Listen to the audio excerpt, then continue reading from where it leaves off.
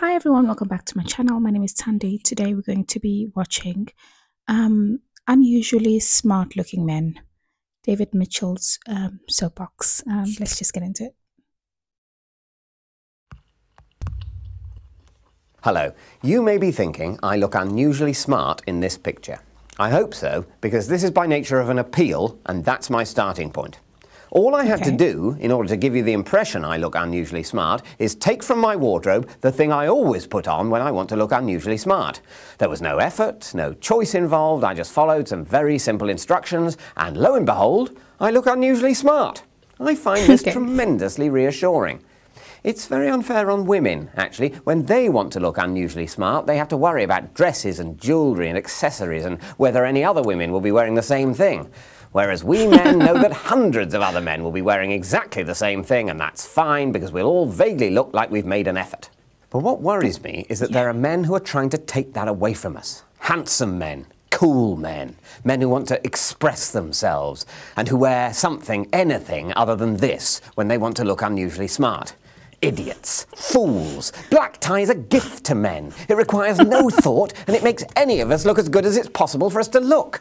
Why would you throw that away? Is it that you think that dress codes are just for the square majority, that your personalities are too large and vibrant to be contained by them? I'm not going to do what the man says. I'm going to wear a sparkly open-necked shirt or a bootlace tie, or just a normal tie that's black, as if I'm going to a funeral.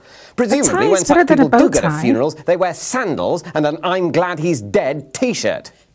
Well, whatever your twisted motivation, for heaven's sake stop ruining it for the rest of us. If cool men continue to selfishly indulge their individuality, the convention will disappear and then we'll all have to think about what we wear forever after. We'll be in the same situation as the poor women. We'll have to exercise judgment. The poor women. Men, in general, don't have to look as good as women. We should be clinging to that for all we're worth. Women have to fall back on makeup, Botox, surgery. The cosmetic and sartorial yoke under which they labour is terrifying, and it looms for us if we, or indeed even just a few of us, renounce the black tie. Particularly me. I dress terribly. I have no idea with clothes. If I was a policeman, I'd be afraid to join the CID because I wouldn't know what to wear. I agree with that shit. I need these instructions. So I say to all you cool men, have a heart and put on a dicky bow. And to the uncool men, I say, don't let those handsome bastards ruin it for the rest of us. Because it's the handsome ones who are trying it on, make no mistake. The ones who actually wouldn't mind men being judged as harshly on their appearances as women, because they reckon they do quite well out of it. Well, never fear. The ugly man will always outnumber the attractive man. Let us strive to keep them in subjection. It shouldn't be hard. They're mostly thick.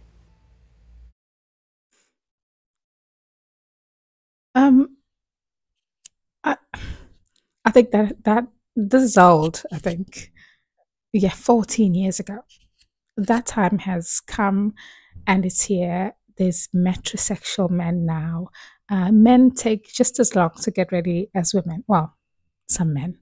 The fact that he saw this coming. And do people in the UK call it a dicky bow?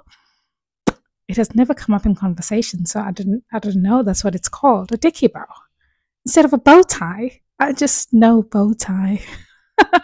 That's a funny name. Anyway, hope you enjoyed this. If you did, please subscribe and I hope to see you in the next one. Bye.